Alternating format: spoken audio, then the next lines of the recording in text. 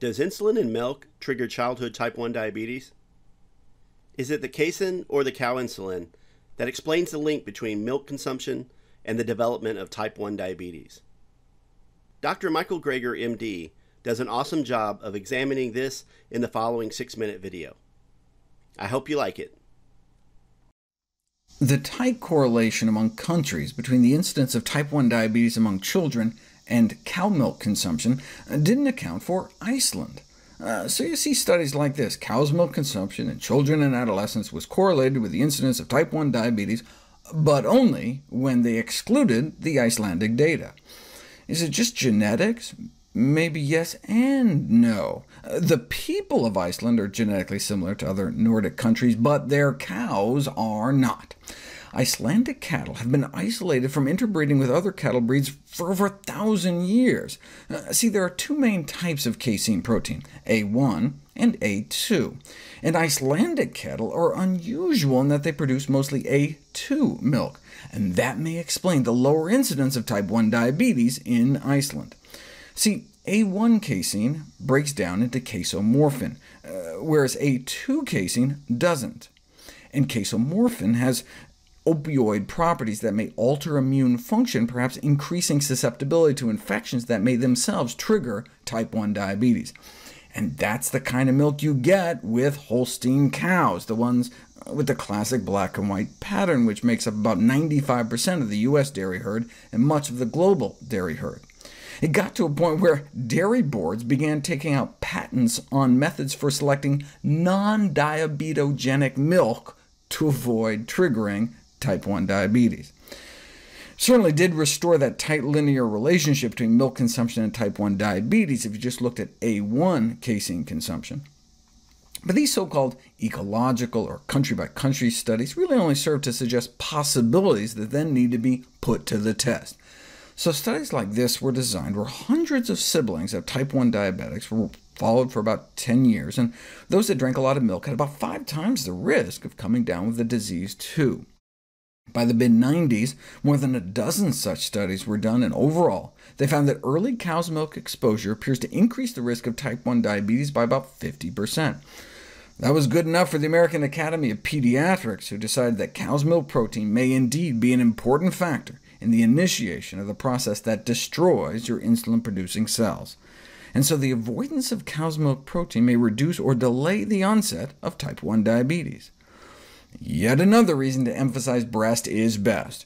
And for those at risk, they strongly encourage the avoidance of products containing intact cow's milk protein, as opposed to hydrolyzed formula, in which the milk proteins are all broken up into tiny pieces, which is used for kids with dairy allergies, or could potentially make it less risky, but you don't know until you put it to the test.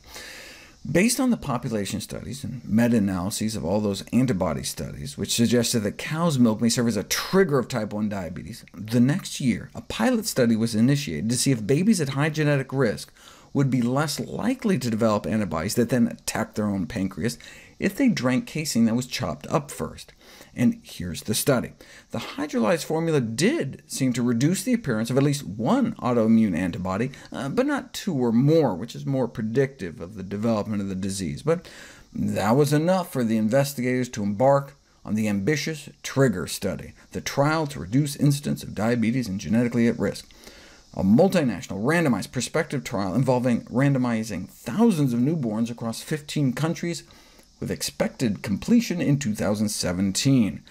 But in 2010, we got some preliminary data suggesting it may have helped, but didn't quite reach statistical significance, meaning basically there was a greater than 1 in 20 chance it could have just been a fluke, and indeed, when the final autoimmune antibody results were published, the special hydrolyzed formula didn't seem to help at all. Now, they did just look at a special group of children at high genetic risk with diabetes running in the family, whereas the great majority of children who get type 1 diabetes don't have any afflicted close relative. But perhaps most importantly, as the researchers themselves emphasized, their study wasn't designed to test whether cow's milk is or is not a trigger for the disease, just what effect the hydrolyzed casein formula might have. Maybe it's not the casein. Maybe it's the bovine insulin. Insulin autoantibodies, antibodies our body produces to attack our own insulin, often appear as the first sign in pre-diabetic children. Because cow's milk contains bovine insulin, cow insulin, around the same time the other researchers were looking into casein, this research team was following the development of insulin-binding antibodies in children fed with cow's milk formula. They found significantly more antibodies to bovine insulin in the cow's milk formula group compared to the exclusively breastfed group, who may only have been exposed to a few cow proteins through their mom's breast milk if their mom drank the stuff. Furthermore, the bovine antibodies cross-reacted to human insulin, potentially being that caught-in-the-crossfire cause that triggers at least some cases of type 1 diabetes.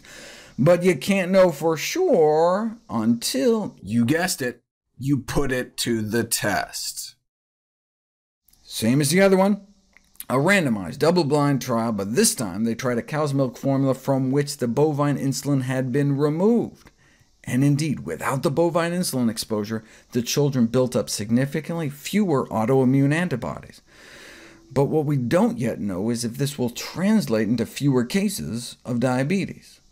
Stay tuned.